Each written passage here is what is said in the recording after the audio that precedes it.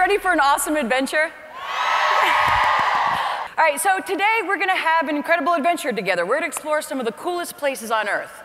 But most importantly, we're gonna explore you, why you're awesome. And I wanna share it with you in the most fun way I can, and that's by using some examples from my super ludicrous sport of adventure racing. They have traveled here from every corner of the world. For 10 non-stop days and nights, they must hike, mountain climb, paddle, ride, and race through some of the most captivating yet dangerous terrain in one of the last great wilderness areas on Earth. Now, before you think this is another crazy sports analogy, tell me if this doesn't describe your real life, if you didn't know I was describing a sport. All right, so I have small teams of men and women, and we're trying to make it through a seemingly endless series of checkpoints in pursuit of a nearly impossible goal, working against extreme time pressures and constantly changing market conditions with the goal of doing it better than anybody else in the industry. Well, yes, welcome to my world. The higher you get on any mountain, what happens to the terrain? It gets steeper, right? So your ability to continue to get to the next highest peak is not just a matter of you trying harder as an individual. It's not just a matter of reaching up. It's a matter of reaching out to the people around you and creating what I call true human synergy. On the ridge to Eton Peak, the lead teams are learning that things are not always as they seem. There's a fake, false summit. It'll be soul destroying when they get there and realise they've only gone a third of the way and now need to descend and climb higher and higher than ever before. I remember that whole entire section being a very, very difficult one for me. I was pushed to my limit. It was incredibly hot. My feet hurt so bad. The terrain was really uneven, and the section was a lot longer than we ever dreamed it was. So my expectations of having a nice short caving section and a run back to the beach became this 6-hour night marathon on really, really bad feet with the team right on our heels. And so there I am crying at the front of the World Championships. And my teammates are running down the ridgeline, and now our competitors are coming down the ridgeline behind us. And there's a 1,200-foot drop on both sides of this ridgeline. So Mikey finally realizes I'm not down there with them, starts trucking back up the ridgeline, and I'm bracing for impact. And I'll never forget what he said.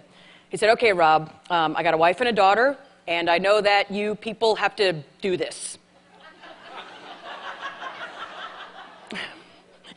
Then he said, "But there's a difference between people that are going to win this race and people that are about to lose this race. And it's not that people that are going to win this race aren't crying, because this is hard. I don't care. Just keep crying. It's just that people that are going to win the Eco Challenge are crying." And then he grabbed my hand and said, "And they're walking."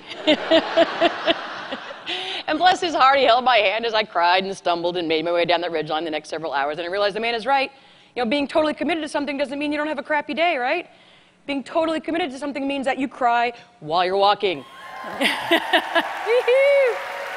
Prior to my racing with the best team in the world, all of us would just carry our own gear through the race, and if someone was slower, we just complained about them until they caught up. Just like in real life.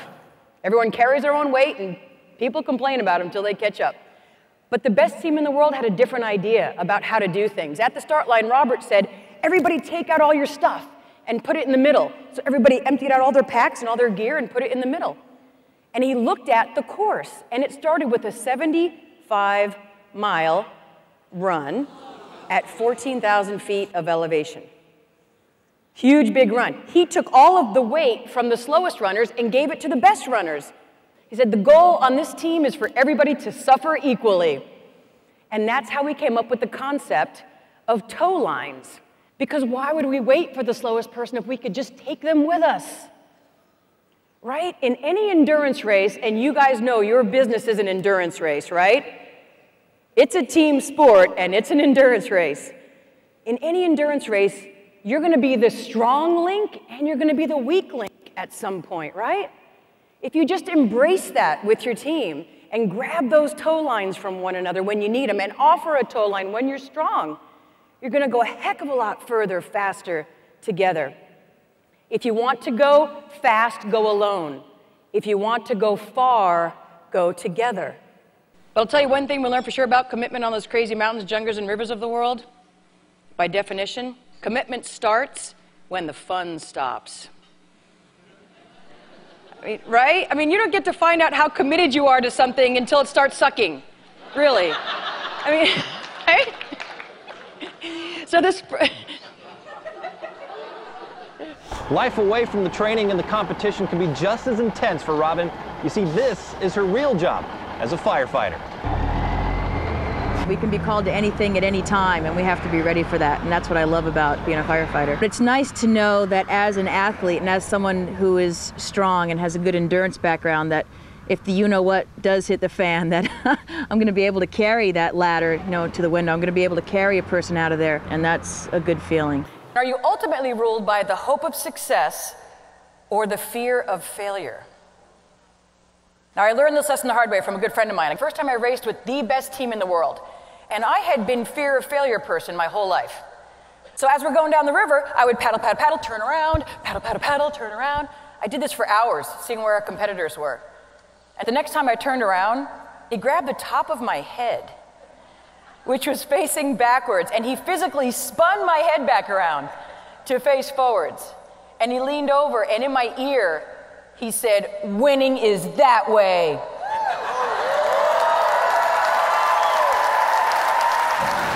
All right, great leaders are also people that embrace their setbacks and challenges when they do happen as a chance to maybe learn something or excel in a different way. Now, I had a decent setback myself. About 6 years ago, I discovered I had stage 4 osteoarthritis in both my hips. And so over the last 6 years, I've actually had 4 hip replacements. The neatest thing that these crazy metal hips led me to was the best thing I've ever done in my life. And last year, we were so thrilled and honored to become one of the 2014 CNN Heroes. And they made this little video for us. Athena! I started an organization that helps survivors of medical or traumatic setbacks live an adventurous dream as part of their recovery. You're a strong kid, Allie girl. Athena girls! Yeah, baby! Being an Athena, you're not just a survivor, you're an adventurer. We give them a different label to put on themselves, and it's something they become on their way to the finish line. During the adventures, there's a lot of moments where you're questioning whether you can keep going, and I see that in our Athena's faces. Inside, I'm saying, just wait. When you take that next step that you didn't think you could take, and then it's 100 steps you didn't think you could take. And when you're so far over that line of what you ever understood you were capable of, all of a sudden they realize, I can do anything.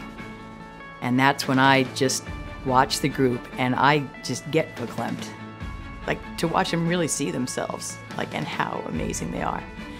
That's when I'm like, my work here is done.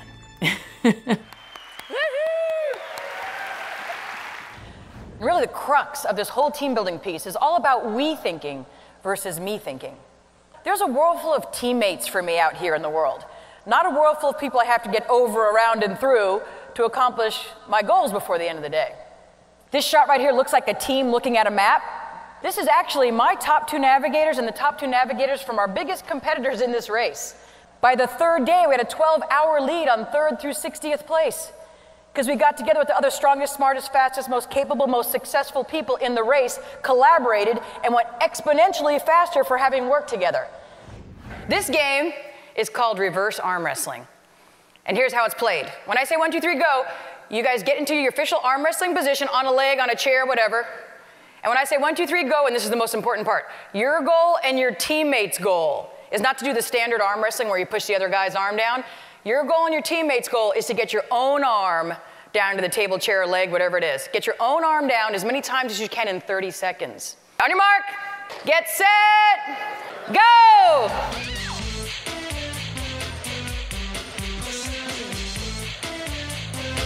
All right, stop, give yourselves a hand.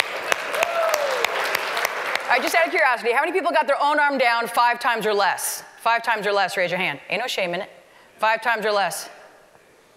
How many people got their own arm down more than 25 times in the 30 seconds? And I especially love doing this right after we talk about this, taking everyone to the top of the podium with you and seeing a world full of teammates. And then I say 1, 2, 3, go, and half the room is like, oh. about to blow an artery trying not to let your own teammate get their own arm down to the table.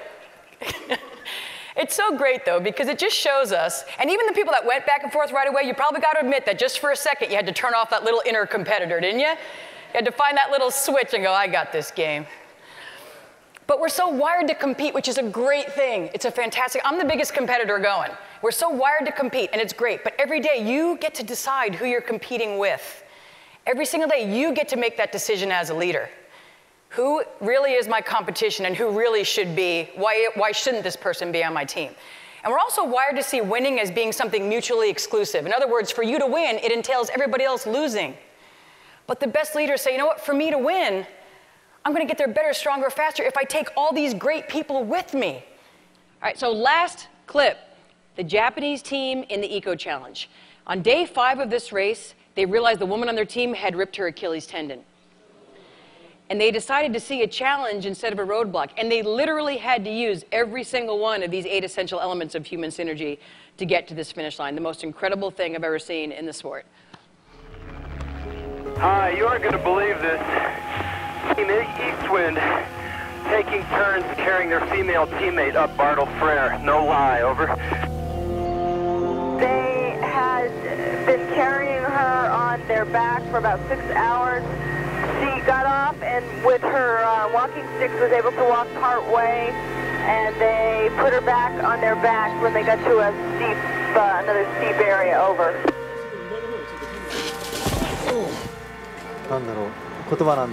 So I think this was a test for us to never give up, even under the toughest of odds. Most people couldn't even walk over Mount Bartle Frere. For them to carry that woman over that entire mountain, it's incredible. So cool that those guys left their egos at the start line and they made her the hero at the finish line. I actually called my guys after that aired and I said, you guys are so glad that wasn't me. But the fact that they have her on their shoulders is such a great statement about leadership. You know, that you don't achieve a greater height when you stand on somebody else's back. You achieve a greater height when you put your teammates on your shoulders. And you don't inspire the people around you by getting out in front of them and showing them how amazing you are. You inspire your teammates by putting them on your shoulders and showing them how amazing and talented and useful and worthy they are. May you always have such huge, hairy, audacious goals you can't accomplish them alone. And may you be the kind of courageous and lucky leader who helps their people manage those challenges and changes and grab those toe lines from each other every step of the way. You guys ready to race? 5, 4, 3, 2, 1, go!